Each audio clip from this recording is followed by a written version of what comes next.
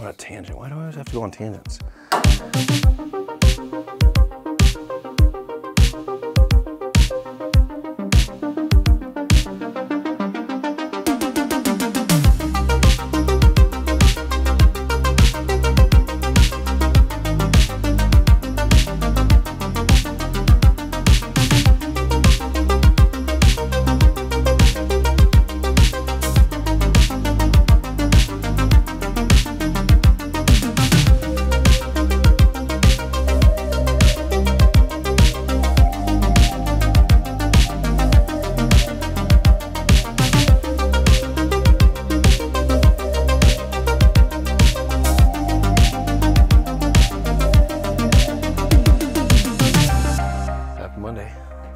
Dakar prototype, Range Rover update. Active fabrication zone, right? So there's like, you know, I used to spend a lot more time making sure stuff's presentable, but I'm gonna be right back on this thing in 12 hours and I'm just gonna leave it how it is. Before we go into this, we need to touch back into the inside portions that we were talking about last update. If you don't remember that, just go back to the last update. I think what we're gonna do too is let's change all the titles. I was thinking about this, Joey. We should change all the titles and even the thumbnails and put part 1, part 2, very bold, because if this thing's a big nasty series, even if it says it in the description, I think still seeing a thumbnail with, you know, so then right now I could go, well, if you didn't see part 4, then go back and check part 4 before you watch part 5. I talked last time about Colin doing this stuff, Colin doing all the sheet metal, because essentially Colin's built this whole car. I've helped him with the design direction, but really it's been his construction, and that's a big deal.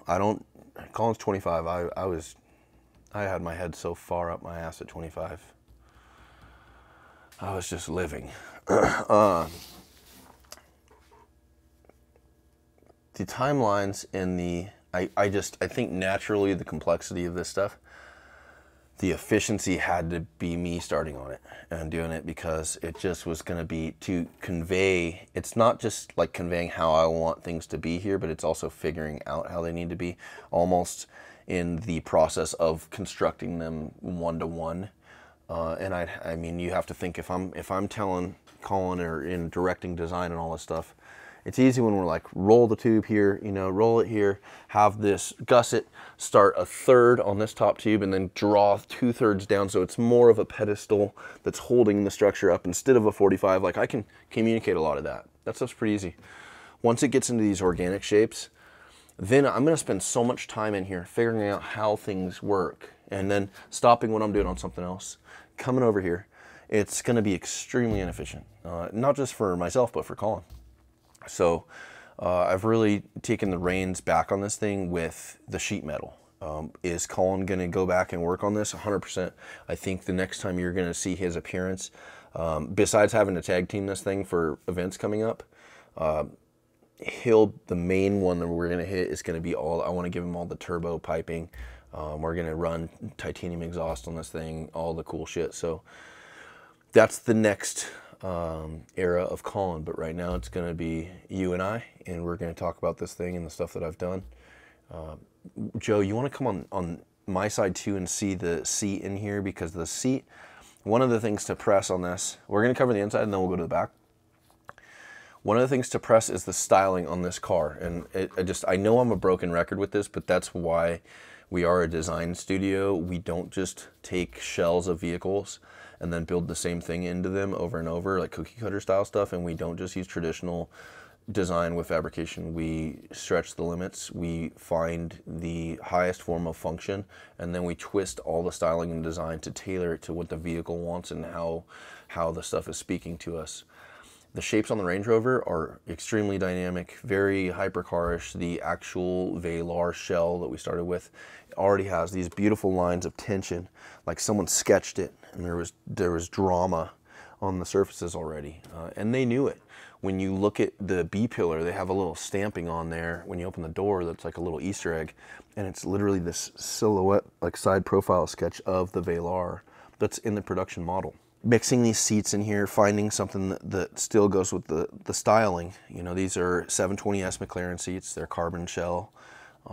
They're a gorgeous seat. So that, having that with the styling of the car, tying all that into these windows, right? This is the thing, is we don't want to just have sheet metal that's flat panel like a rear chassis of an old pre-runner truck or something with triangles and here's the perimeter, so I'm gonna do a step roll that follows the perimeter. We want this thing to have a flow to it that's like nothing else, and not so much where it's busy and it doesn't make sense, but enough where it's like a hypercar or supercar. It's an extreme design, but it's also a beautiful design, and that's what we're pressing into this. So that has to be pulled into everything we do, even if it's a harness bar.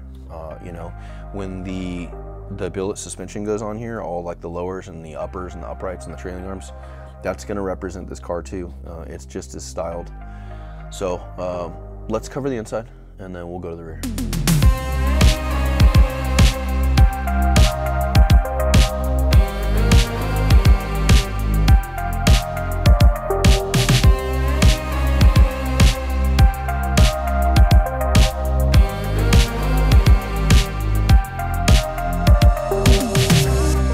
First things to look at here, look at the seat design, look at the flow, look at the bolstering, the shapes, and that really draws back into the openings. I'm gonna hop in here. There's just the seats in there for proof of concept. Obviously the driver's side is not, but that'll give us a good window to look at the windows.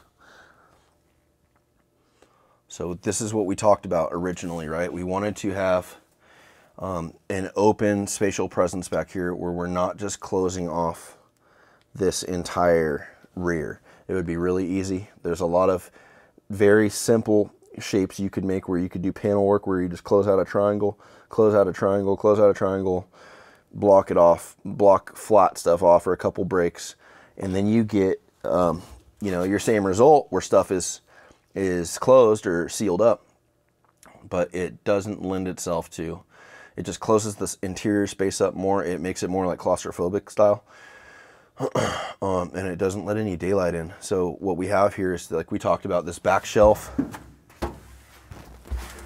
The shape that you see here, this radial shape, that's the spare. That's the house for the spare. This is all, I'm just gonna adjust myself. This is all 1/4 inch. All the hardware is hiding in here. It's all 1024, and it's grasping this whole thing, and then it's tabbed up onto the body too. So this is not just like a trim plate that's floating. It's actually capturing the glass, and it's really strong. It's, you know, once all this stuff's powder coated and upholstered and stuff, I think there's going to be a really nice look here. But you can see what we were going for. You know, you can see the rear tubes out back through the glass. This is all a nice like spatial shelf, so I can get my hand back through here. There's actually a mood light back here, a Baja Designs map light hiding in there. And that's built in a way where you won't see it. So obviously these would come on as dome lights, but this light would just be ambient because it's so buried in here that once that turns on, it would just cast ambient light down, probably have like a big reflection of these tubes, you know, where the chassis is, and that can be there where it's not going to be this bright light that's a nuisance. It can just live there. I think you could even live there while you're driving the car. All this stuff is one panel. I think with Dan's truck we talked about metal shaping and metal forming, and that was the last time I really dove into doing that kind of stuff. This is the next version. There's several pieces in here. 1 piece, 2 piece, 3 pieces, I think. A lot of this shape is put in here from a planishing hammer. And another thing is we wanted to have a transition, a smooth transition from sheet metal, from factory trim, like this stuff here. We wanted all of this to transition into the aluminum in a way where it was natural and organic, and it wasn't just, like I said, typical style panels. And that's what we have. There's glass in here. This is mock-up. This is 1/4 inch acrylic. It's just living in there for now until we put the real stuff in, the optic armor. Same with this. You know, all the windows are in. I have yellow tape on the outside of this stuff just because it is sensitive to sparks, and if you do throw any kind of sanding sparks at it, it'll pit it. And I noticed that already on this side by accident. So that's just there to protect stuff. The way that these panels come on and off is with a slot. So there's a notch around the door or the harness bar here, and then under this overlay, this is a 3/16 overlay of aluminum, there's a slot. So this whole thing can come off, and then there's one big clear transparent partition that lives in there too, and it acts as a seal as well. So there's obviously some incomplete areas. Like one of the uncomfortable areas for me right now is these corners. You know, like there needs to be trim, there needs to be a closeout in this area, and then this needs to be followed through the same way. And then obviously you have a moonroof in here, and that moonroof is going to live in there. It'll just be glued in. It's not going to be mechanized or anything, but it will be a daylight opening. So right now we're kind of calling it on the inside. Till further notice, we're going to get this thing ready to be displayed at a couple shows with some vendors. And I'll reveal that stuff later, but really we're getting as much stuff as we can chunked out that makes sense. And some of those details we'll leave to wrap up when the car's done being displayed. Just going up here to look at this stuff. That's your moonroof in the front. And this is what we talked about with ducting going down. So this back glass is acting as your ducting. There will be, where you see these Clecos and you see the hardware, we'll have another trim panel come on here. So you're not gonna see like the ugliness of like where the notch is to get this thing in and out. It'll look dressed and appointed. Same with all this meat here. Like all this stuff that's, 3 or 4 inches here is all gonna get trimmed out, and there'll be a nice piece of trim in here. I think we talked about some of this. Nice piece of trim in here that just lives. This will be just an opening, an active air opening. I don't think we're gonna put any kind of treatment there or, woven stainless mesh or anything like that.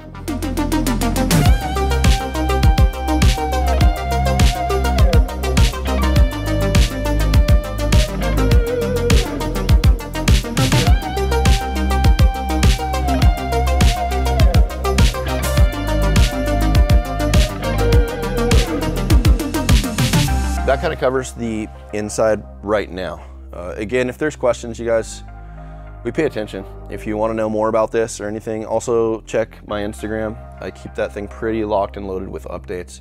I know some of you know that. I know also some of you just watch YouTube. I also know some of you guys aren't subscribed, and you should just subscribe. It helps us out. Like, comment, subscribe, that whole thing. There's a reason people say that. It's not just to be a fucking douche. So that brings us to the rear. Talking about this before, ventilation and heat extraction is huge. There's cooling in here. This is an oil cooler. There's 2 oil coolers from Triton Race Coolers, one on each side. They're both symmetrical. They're billet. They have all the good shit on them. That's the only cooling that's happening back here. The radiator is front mount. So it's really just, there's going to be turbos in here. They'll live in this void. There's headers. It's a sealed cabin back there with a hatch. The name of the game here is to get all the hot air out. There's enough coming in to move fresh air in, but it's really just about getting it all out. So that's really what has to happen with design here with the panels. The second thing is functionality of the panels, serviceability. So like designing all this. This is here, this is the primary panel that would come up before everything else. There's a lot of overlap in these panels, and then this is the secondary panel. I'm thinking, okay, well, if you want to service this thing and you need to get to stuff, what's most important, that should be the first panel that comes off, because if some of this stuff's layered, you need to not bury your priority panel underneath a bunch of other stuff. So that's where we're at.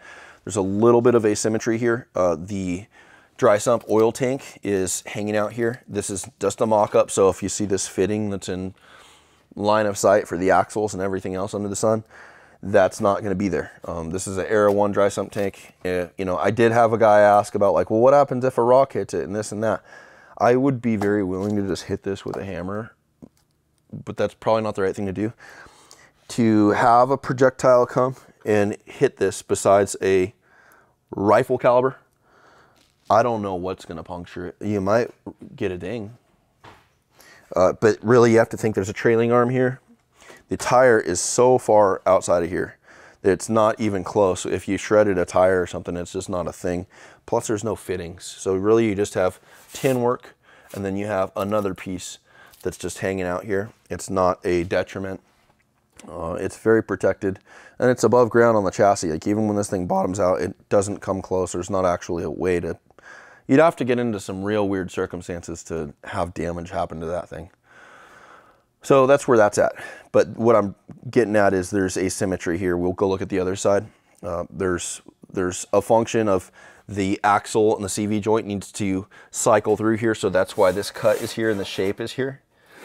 There is cooling that needs to happen. The cooler sticks out past the shape and the surfaces of like the perimeter of the tin work. So that's why there's this shape. This cut here, you might have to readjust. This is not like just for style, but this is to clear the piggyback, the fin reservoir on the bypass shock. So all of this is here for a reason. I mean, it does, yes, it looks cool, but it's really a purposeful thing. The cut in here, you're gonna have to shuffle again. There's a bevel in here, right? This is this angle to clear the trailing arm going up and down. I had to put that on there and cycle it. So like everything again is functionally there. Like you wonder about this, okay, well, why is this pocket so dramatic? Why is this dragging on? Well, this is the end of the window in here.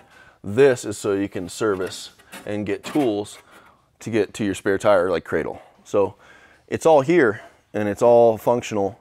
It's just styled with our language and design language in it. We can check the other side. Well, you probably have the most amount of real estate to talk about this. This is something that wasn't here last time that I might have talked about. The car is, what it requires for body panels to clear the tires at compression is it requires a 14-inch wider body panel than factory, right? So if you consider this where your body panel starts to teardrop down to the wheel opening factory, it needs to go out 14 inches from there. So what we had here is we just had factory OEM shell where it had like the cut, the clearance for the 37-inch tire at compression.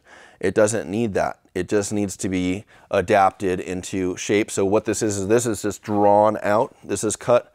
There'll be tin work that goes in here and captures this, and it'll go behind the panel. So you'll have quarter turn fasteners, but really this will live on the car, and then it'll also have some pickups on the horizontal side where once we get the panels on or the fenders on, we'll have another trim piece that comes out and like cleans up all the perimeter of it that bolts to this. So I know that's a lot to take in, and what you can do is just try to follow me. I will show the process, and it's been pretty productive where I can tell you how this is going to go and what it's going to look like, and then we execute it and we move to the next thing. And I've even like looked back on that stuff and I'm like, damn, that's very helpful for me too, because I kind of pre-run this stuff with you guys. And pre-run, I mean like I get some forethought and some visionary exercise before executing the stuff, and it works. It's a huge thing with this. This vehicle itself, the Dakar prototype, has been the most immense amount of planning and packaging that we've done on anything, not just because it's a solid ground up vehicle, but it's also a rear engine, it's in an SUV, and it's a ton of parts and packaging that need to go in here that are not meant to go in here. So it's been beautiful. The other thing here for myself is extremely rewarding to work on this now. I haven't, like I said, I've lived vicariously with Colin through this thing, and he's been executing, but for me to be able to, like, I'm back into my favorite flow state of, you know, going to bed at night. I can think about what I'm going to do in the morning, wake up in the morning on the way in, on the way to the gym. I can process my get shit done list, and then I can do this, and I can just think about how I'm going to do stuff, and I'm really looking forward to it. Some of these other projects that I've been on, I'm extremely grateful for, but they've been daunting. Just like, gotta get them done. We just gotta, you know, it's not this level of creative liberty and licensing on something like this. This is like my pinnacle of quality of life and value. So it's been extremely gratifying to do this stuff. Okay, so let's look at the other side just to touch on this, but this is what to expect next here is encapsulate this area. The latch for the door needs to be relocated because we still are going to use the skeleton and the bones of the doors, but we can't use where the latching mechanism was, which was probably right here. So that guy needs to go up here. The door handle itself will go on the new fender, so that doesn't need to be in the same relative place. We just need to make sure we have the catch mechanism here, and then we can figure out all the linkages we need to. This makes more sense to draw through here. And then what we'll have here is this, there will be another panel that'll come up and wrap into this. And then we'll panel the whole lower portion here, and we'll put a big skid plate under there, under the powertrain. So let's look at the other side.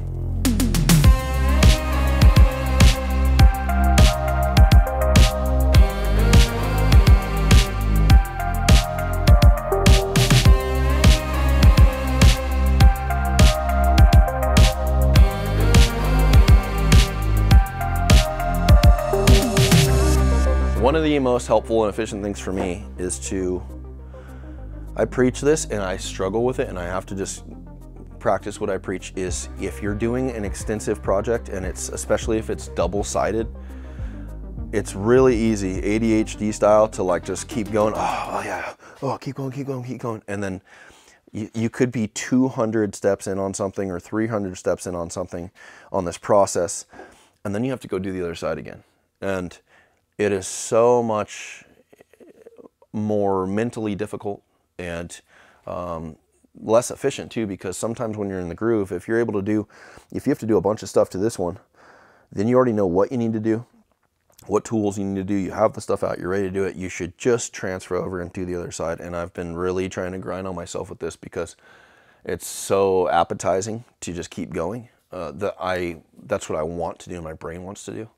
But I'm grateful because I've kept consistent. So right now, mid-process, you know, I have like some notes here, like this X is just notifying me there's a Clarke hole here.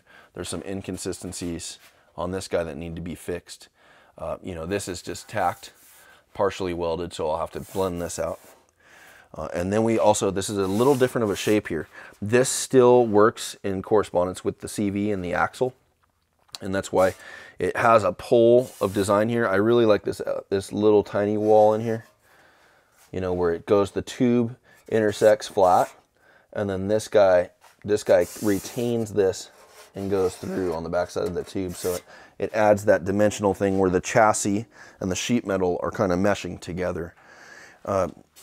This doesn't need the dry sump tank at all, but what it does need, you know, I implemented this rib, if you want to call it, like this interceptor piece, into the bead roll and the layout, because this would just be floating and it wouldn't be structurally sound. So instead of doing something basic again, where it's like make a triangle here and a triangle here, it just makes sense to just take a paintbrush and go whoosh, like that with like an interceptor piece that has tension that draws into the next part. And then that's also a functional piece. So when you put your mesh in there, everything is rigid, and you don't have a floating formed piece right next to the axle. So everything's pretty much caught up. This piece itself, see, this is how crude it is when you start. That's how all this stuff is. All this stuff just starts from raw sheet, and it's just super rough. I kind of know how to play this, where I can run this stuff extremely rough until I need to tighten it up to get it to fit where we want it. This is going to be the backer piece. It'll live under here. Every mark you see here will be a Clarke for now, but it'll be a quarter turn fastener. And this backer piece will be welded to this area. So it'll live here. It'll be this dimensional shape where like the horizontal portion of the fender opening is. And what that does is then that still allows this primary panel to live on top of it. So once this is in here and it's fixed, it won't move. You know, the bottom will do its thing, and then you'll be able to just take this guy off all by itself as one big panel. Once this comes off, it's wide open. You can service everything. You can get to the CVs, you can get to the starter, you can get to anything you need there, you can get to the intercoolers, you'll be able to get to the wastegates, the turbos, just everything, coil packs, anything you need. So really, that's why we just need these two main guys on each side to come off.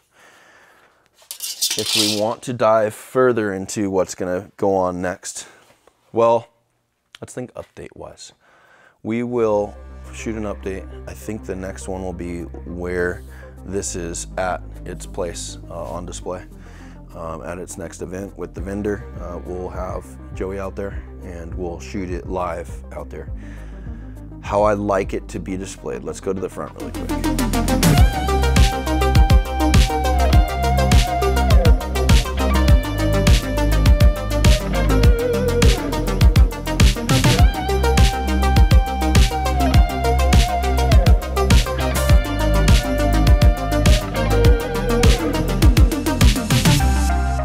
How I'd like it to be displayed. All the shocks on, all the reservoirs in. We have special reservoirs from King for all the fluids for the clutch and the front and rear brake. The upper arms, so like I've mentioned before, this whole car is going to get a new kit. We're going to keep all the bulkhead and all the pivots, but all the rear trailing arm and the front suspension assemblies have all been scanned. I've spent, you know, a couple hundred hours sketching the arms, the uppers, the lowers, and the uprights. I haven't touched the rear trailing arms yet. And then that has to go to a surfacer, a Class A surfacer, and he puts all that into a digital model, and then it goes to Joe, and then Joe tightens it all and makes it spec and checks all the clearances and makes sure everything can cycle. So we've been going through that process after hours. I mean, I follow up with emails during the day while we're working, and then at night I go home and I make the revisions. So when we present this next, I want to have at least the upper arms on. They're big, beautiful, sculpted pieces of 77.5 aluminum. Have those on. The front radiator is supposed to be here. It's not. I'm going to be pretty discouraged because this huge ass bumper looks so out of place until you put the headlamps on and the radiator. I don't think you can mount the headlamps appropriately unless you have the radiator here. So I'm going to cross my fingers on that. But that's where I want to have this thing. We're running a new set of wheels. You guys will get to see what we have on those. They are prototypes. They're going to be gorgeous. We will have all the rear tin work done. And this thing pretty much is as much of a completion as you see. And then some, you know, final out like the door openings. You want to come over here, Joey? Final out the door openings. All of this stuff is just clecoed in right now, so it'll need to be tapped, drilled and tapped, and then there'll need to be proper hardware and all this, at least so we can shut the doors. We'll have to trim the rear doors to make sure, you know, if there's excess sheet metal that doesn't clear this stuff, then we need to trim it. We'll leave them really crude where you'll see the guts of them. They're not going to be finished out. All the shocks are on. Rear suspension on. I think the turbos will still not be here until SEMA. Dash will go back in. I think that'll be it. Now, let's just pre-run a little further. 76 millimeter turbos. We upgraded the turbo size. Still don't know exactly on manufacturer. I'm working with both Garrett and Precision on this thing. So it's going to be a battle of who does this. Regardless, they'll go in here, and we have billet flanges here. Billet flanges will go feed all of our turbo piping into the turbos. The turbos will live in this void here. If I open this, should get a little more light in there. But they'll, you know, they're built to live right here. They'll get all their cooling, and they'll also have enough space for everything we need to do. The one thing that we wanted to do is throw the exhaust into an X. That's kind of been a new discovery. We know that we want like everything to exit right here, wastegate and turbo exhaust, but it needs to do an X before that. And then you go, oh shit, well, how do you do that if you don't have any room? We're gonna have to run down, and we'll have to run under here, throw an X right in your face here, and then run back up and exit. All that stuff is gonna be titanium. We've never done titanium. I don't do pie cuts no matter what, so you won't see that. But at least turbo piping will run all stainless, and then all the exhaust will be titanium. A lot of that is just for sound. And you know, obviously there's a good visual aspect of that. So there'll be a matrix of tubing running through back here. When you close the hatch, you can see there's real estate. You know, there'll be a big valance that goes here, and you can see like there's quite a void. So it's tight, but it's not impossible. And that's usually how we end up with everything. So the other thing we need to do back here is as I'm looking at this thing, I'm discovering our other stuff. This is all scanned, and we need to have a front plate for this. This is just our mock-up stuff, but really what's gonna happen is there'll be a structural X that goes in here. That's a machine part that's got the same surfacing and design language as the suspension. And then there's gonna also be a secondary assembly over here that holds the power steering, the big billet TT pump from PSS. That's gonna be living over here. I think it's up here actually. Yeah, it's up here. So that'll be like an appendage from the cross member back here. So there's still a lot of that. Now, when do we anticipate the car to be completed? I think completed would be just plumbed and ready for body work and ready for wiring, because both of those items it will need to leave. Getting all the carbon body kit on here for sure needs to leave. I don't think it's going to be something that's just designed. It'll be something where they use it for fit up, and then we'll have to bring it back and make all the mounts for it, because we're not going to use traditional stuff where there's like fender washers and all that. You won't see mounts for any of it. It'll look like a production car that has an insane dry carbon wide body on it. Has to do that, has to go out for wiring. So I think we'll get this thing as close as possible, and we'll get it plumbed in-house. We're working with a company for all the plumbing and the fittings. I can't wait to talk to you about them. I want to say April, May, something like that. So let's see if we can stick to it. There's a lot of work to be done still on this, but there's actually not that much work to be done. It's turning into a thing. We've done enough stuff now where this doesn't seem like such a huge undertaking. It's definitely our most insane thing we've built, and then after this we're going to build the all-wheel drive car, which is going to be even more insane. So that's all I got right now, you guys. Again, subscribe if you're not subscribed, tell your friends, share the channel, like, comment. Have a good day.